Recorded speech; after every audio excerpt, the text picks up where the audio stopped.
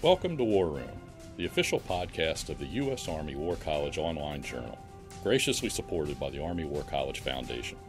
Please join the conversation at warroom.armywarcollege.edu. We hope you enjoy the program. Hello, and welcome to A Better Peace. I'm Jacqueline Whitt, and I'm the War Room Editor-in-Chief, and you're listening to the third and final installment of our three-part roundtable podcast, in which my guests and I take a tour through the theory of war and strategy and are thinking about how that might be applied in the real world. So on the podcast, we have three guests. First is Colonel Tino Perez, who is on the faculty at the U.S. Army War College, an Army strategist and a political theorist. Second is Andrew Hiil, who's the founding editor of War Room and my predecessor as editor-in-chief. And finally, we have Emily Knowles, who is the director of the Remote Warfare Program with the Oxford Research Group. So back in the second episode, Tino had just sort of left off asking us to think about, to imagine, what a major war with a peer competitor might actually look like. And he asserted that there was no way it would end cleanly. And so we want to think in this episode about how that might affect how we think of the nature of war, about politics, and the problems of war termination. So join us now for the final part of our conversation. The benefit that we've got, that we've had since 9/11 in 2003 has been an attention that these social political, the landscape matters to war. And my worry is that we're going to forget about it. And if we envision war with a peer competitor, you can pick, who they are, and it actually happens, God forbid, there's no way that war ends cleanly. That's a fascinating point, right? You raise a great point, which is, imagine a conflict, a real war with China over something in the South China Sea or whatever.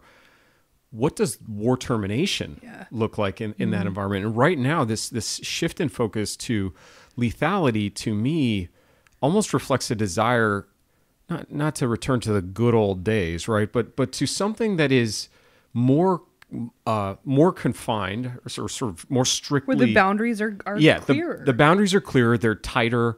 We have way more control over that because we don't have to think about politics. But you never don't have to think about politics. And I think World War II is such a great example of this because it feels that the end of that war feels almost as clean as any you can imagine. There's state death in Germany and Japan. And the task is to rebuild those societies almost from the ground up. And it's still enormously complicated. They've been thinking about it since 1942. And the challenges are enormous. And I think like all of the green books are really great, but that one is particularly excellent for talking about these issues. And this lethality question, right? Once the killing is done, once the breaking things down, kicking down doors and killing bad guys is finished, the what comes next question is so important. And this is one of the concerns I have with this lethality, the move toward focusing on lethality, which would suggest that somehow the U.S. military isn't good at killing people. Or hasn't really thought about it. All I think is like, I don't think that's the problem. Like, no. You're plenty lethal. You're getting more precise. You've got capabilities to do that. And we have to talk about readiness and training and modernization and all of that. Absolutely. But it's always the political questions that are tricky. And you screw up the political in World War II, and the Marshall Plan doesn't look like it does. The establishment of Western Europe as a sort of economic powerhouse, as a sort of beacon for the four freedoms and all of that doesn't look the same if you screw up the political end to the Second World War. So there's this interesting kind of thought experiment that I'm fond of when thinking about artificial intelligence in war, because this is something I'm thinking about a lot these days. And it has to do with imagining that you have like this amazingly capable, artificially intelligent, fully autonomous sort of combat system of killer systems, right? And you've managed to create something in which no humans are actually involved in any aspect of the war fighting, Where do the robots start and where do they end, right? Like, where in the story of this conflict do they start their work and where do they have to stop? And my view is that they can do pretty much everything except tell you that you should go to war, because that has to be a kind of... That's a political decision. Yeah. Like the robots can be like, Jackie, it is time to attack. I mean, obviously they're not going to talk like that, but you know. I hope they do. I really hope that they do. It'd be so much more amazing. fun. Beady, beady, beady. Sorry, Buck. But the so they're not going to tell you that it's time to go to war, and they're also not actually going to tell you that, oh, hey, it's time to stop fighting and sort of turn this into some kind of sustainable political advantage. The killer robots are not going to be like running kind of the transition to politics, the better peace, you know, that Little Heart talks about, right? Like there has to be human involvement in those transitional spaces. Well, let me complicate that just a little bit. You are an academic. You're painting a picture where there's politics at the beginning and the politics at the end, and you need humans at both instances. The rest can be... Well, no, I was just saying the minimum, like I was sort of saying, hey, what's the largest possible space for them? But go ahead. No, Yeah. so now we go back and we drop on Clausewitz, and we talk about the international relations theory of interstate war as opposed to civil war, which I was emphasizing before. And interstate war, IR theory, is really dealing with lots of questions that you do see in Thucydides. That war is never by itself, that it's always war and bargaining and negotiations together. And you're always learning about what happens on the battlefield. And you see this with Thucydides, and we're not really paying attention to it now. And that battles give you information, that fighting gives you information. And your war aims It's always change political. through your experiences in battle. And you Right. want them to. If you start it, if you have, and I think this is a thing we see with our students too, is right, they want clearly defined objectives and end states, and they crave that. And at the same time, the number of wars that I can think of where the end state is exactly the same as where it started, I can't think of any.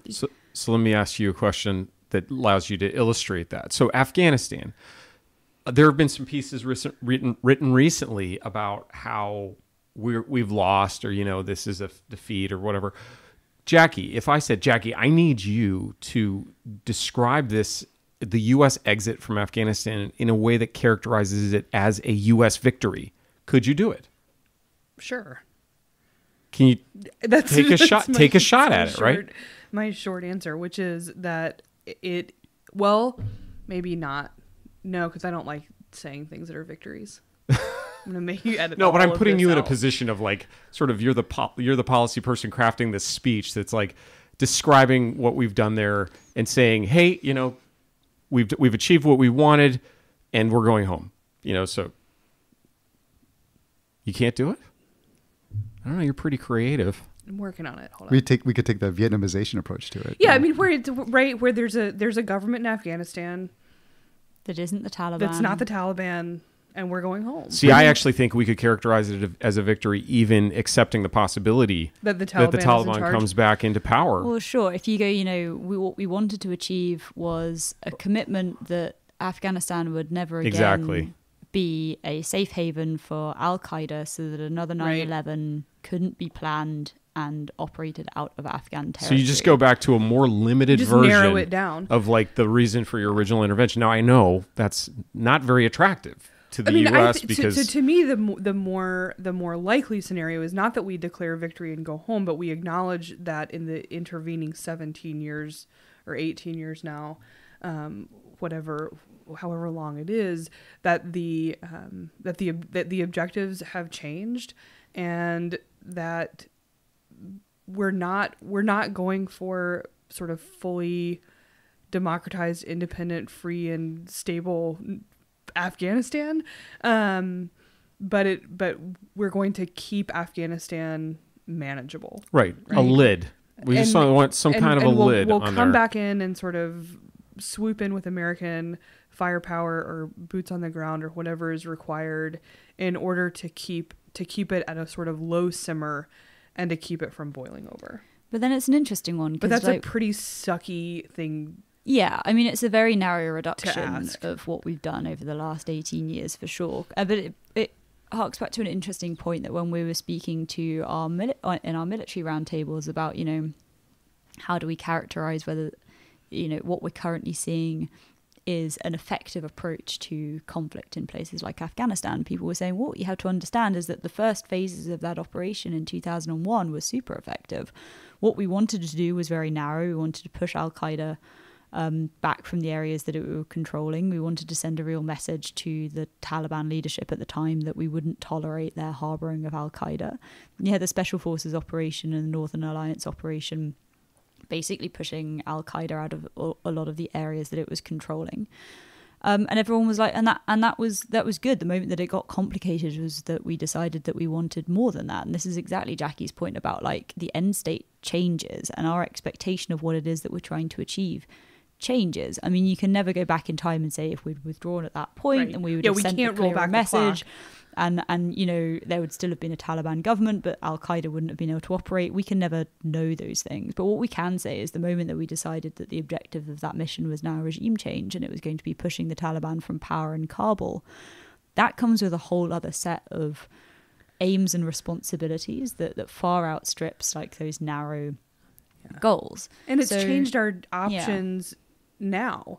So because we can't roll back the clock, because we can't go back in time, the actions that the United States and its coalition has taken over the last 17 years have affected the strategic options that it has available. So the options that may have been available in late 2002 are no longer viable.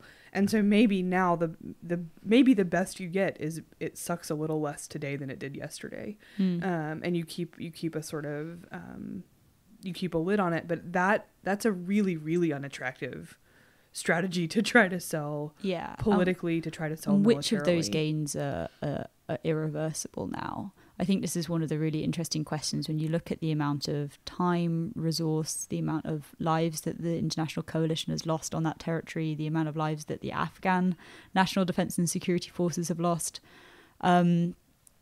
And you go, is that proportionate then? Is what we're saying that we're going to revert back to these narrow aims and we're going to say, well, we've succeeded because the Taliban have signed a piece of paper that says that they're not going to harbour Al-Qaeda anymore. And you go, well, okay, but then we also launched an 18-year campaign in which we involved at various points over 100,000 NATO troops in trying to stabilise an entire country, and the territorial rollback from that and the actual, what is irreversible. The gains in women's rights are not irreversible. The gains in the Afghan national government's control over its territory are not irreversible.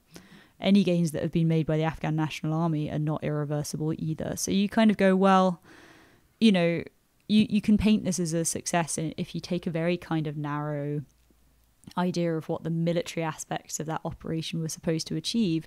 But this is just another example of how drawing those lines around military goals, military strategy can be used and abused to kind of go, well, we've achieved the basic principles, right? We get this a lot, well, we've pushed back ISIS, well, we've pushed back Al-Qaeda, well, we've pushed back Al-Shabaab, and you kind of go, well, you sort of have and you sort of haven't. I mean, territory kind of fluctuates. Sometimes they're gaining more, sometimes they're gaining less.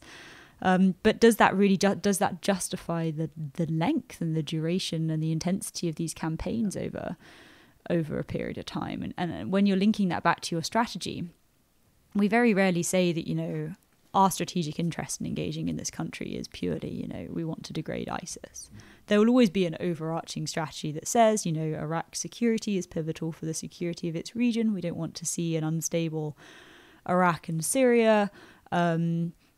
Our own our foreign office strategies were very much all about, trying to get better security sector reform in Iraq, trying to fix some of the fragmentation of Iraqi defense and security to really enable them to have a more productive defense and security sector to provide security there. And you kind of go, well, we always say that this is the bar. We set the bar very high when we're talking about what it is that we're trying to achieve in these locations, and we do a lot of kind of very narrow military counterterrorism activity, and then we try and semantically link the two things in terms of success and failure on objectives, and it doesn't really work. It doesn't sit very well, either claiming that we've been successful because a certain group has been pushed back out of a certain area, whereas you look at a place like Iraq now and all of the fragmentation there, or even Syria or Libya, and you go, well, was that the strategy? Can we say that this has been helpful? Yeah, I mean, and my question wasn't meant to suggest that idea of, sort of pitching this as a victory, right, is satisfying in some sort of fundamental way, that it would satisfy our sense of justice given what we've poured into the war as a nation, or what our allies have put in, or what the Afghan people have suffered throughout the war. And yet, at the same time, a 17 and a half year commitment isn't a reason to continue. That's the flip side. But more fundamentally, I think it is useful to recognize that there is like this creative space. I mean, that's what Tino was describing is this creative space before, during, and after conflict, and making sense of what's going on. I mean, the other great example is keeping Hirohito in power in Japan after the Second World War. I mean, that was a stretch for a lot of Americans who had, and I imagine British soldiers and other soldiers of the Commonwealth who had suffered in Japanese prison camps, and yet we did that. There was a sort of creative political exercise in saying, he's not really responsible for what happened, and we've taken care of the leaders who were primarily behind it, and so on and so forth. But I mean, it is a fact that Hirohito was he had to be part of the war party. Yeah, and these are fundamentally, like you said, sort of human questions, and it gets back to narratives, and it gets back to how we tell ourselves and make meaning for ourselves when we're at war and when we're executing sort of strategic level questions. A lot of the literature on our game theoretical approaches to interstate war, they're stylized. And you could say, well, this isn't realistic at all. But they're pointing the students to very important questions about what are their interests, what do you want to achieve, and what are your costs, and then what are the adversaries. And then you have a bargaining space. Yeah. Those are key questions that I don't think we can answer. C.J. Chivers talked about this on the Modern War Institute podcast, but he said, we don't know what our strategy is, what our aims are in Afghanistan. And if you don't know that, then how can you engage in this negotiation?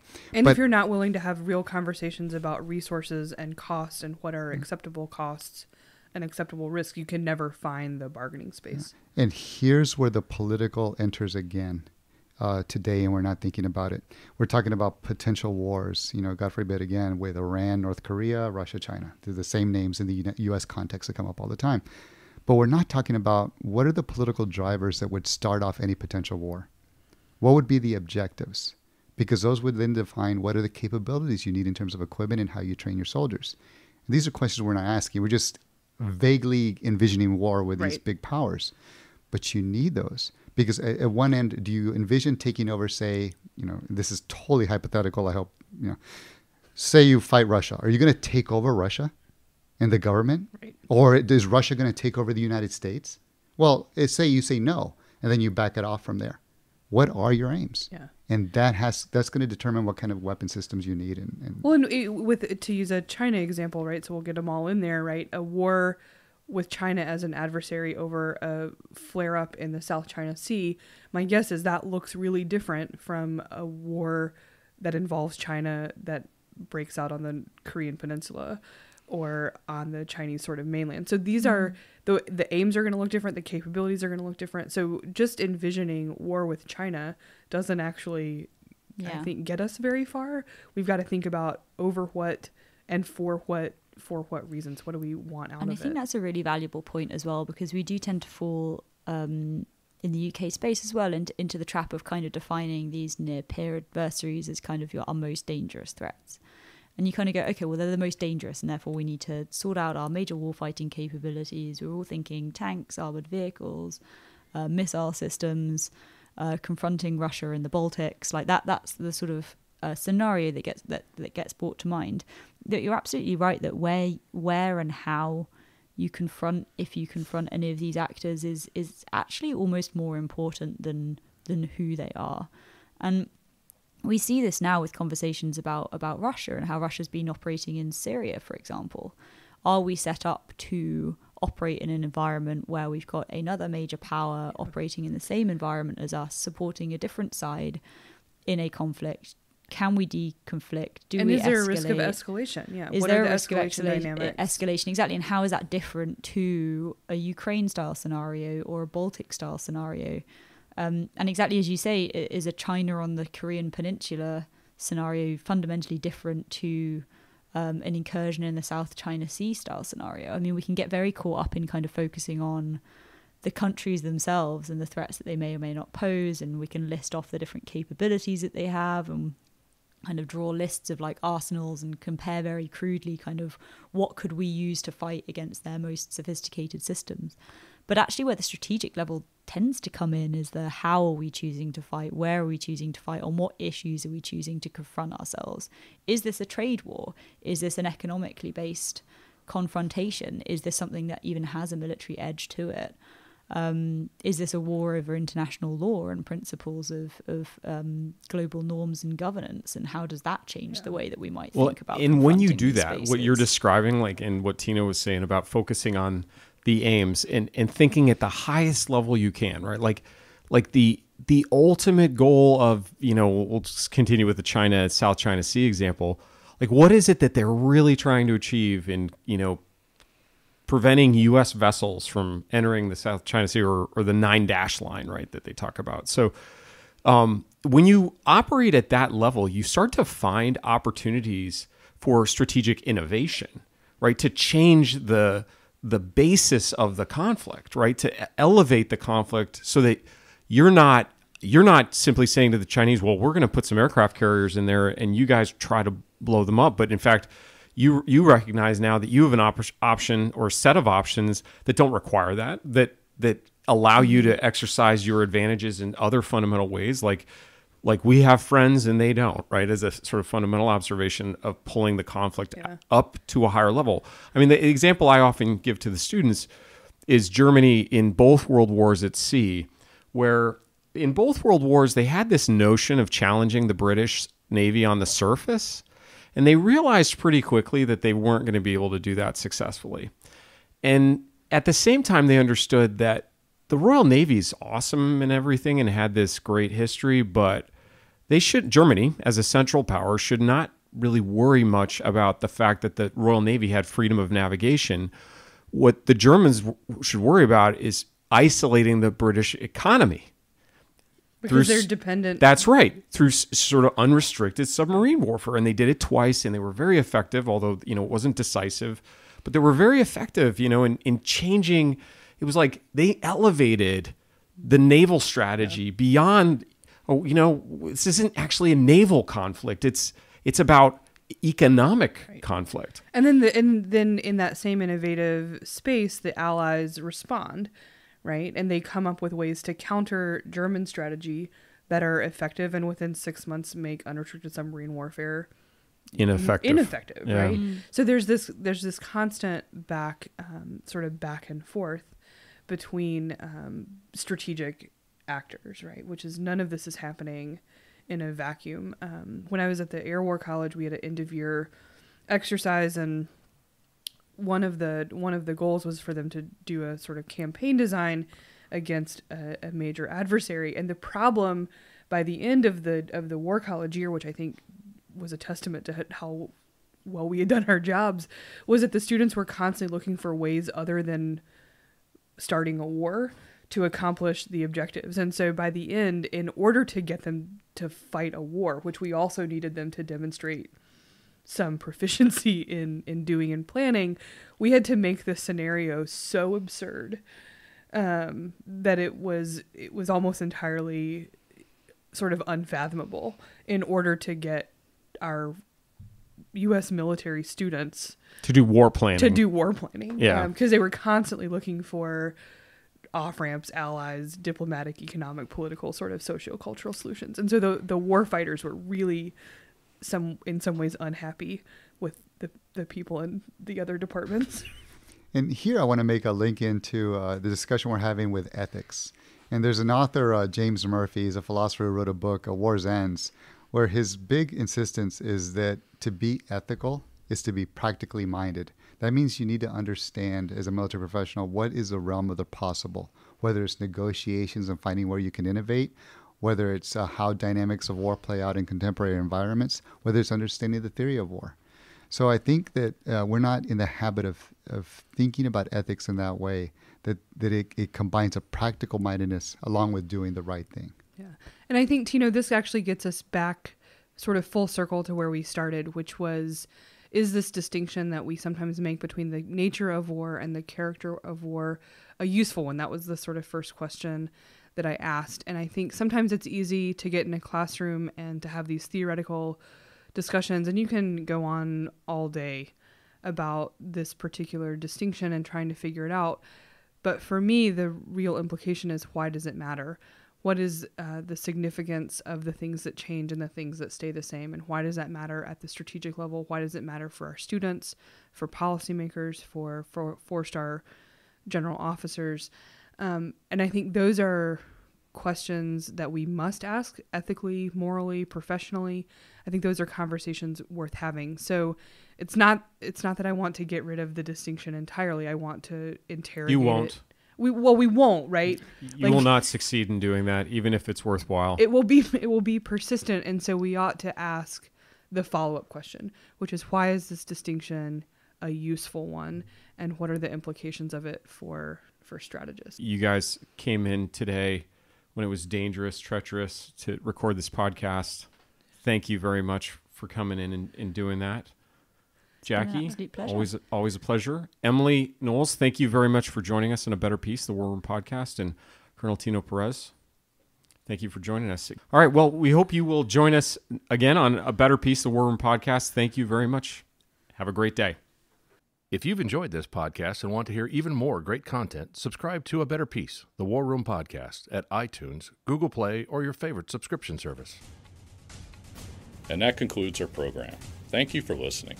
The views expressed in this podcast reflect those of the speakers and do not necessarily reflect the views, policies, or positions of the U.S. Army or the Department of Defense. Let us know what you think. Provide us your feedback, comments, or suggestions through our webpage at warroom.armywarcollege.edu, and have a great day.